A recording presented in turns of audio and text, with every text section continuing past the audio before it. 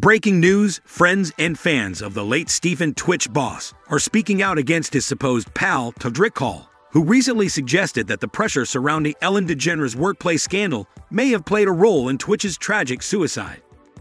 In a shocking revelation, Todrick made the implication while promoting his new reality show, telling Page 6, "I don't know what was going on in his life that may have led him to make that decision, but I do understand."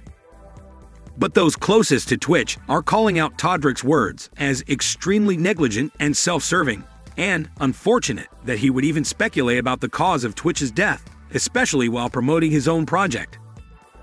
Sources close to Twitch reveal that he loved his time on Ellen and had a deep respect for the show, even being named co-executive producer in the final season.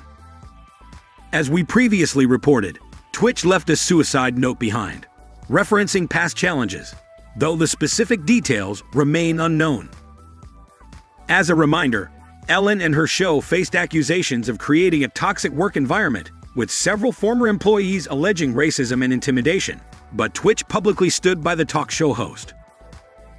Ellen also expressed her heartbreak after Twitch's passing, urging people to love each other as she continues to mourn. So what are your thoughts on this? Sound off in the comments section down below. And please don't forget to like the video and subscribe to the channel for celebrity news and updates every day.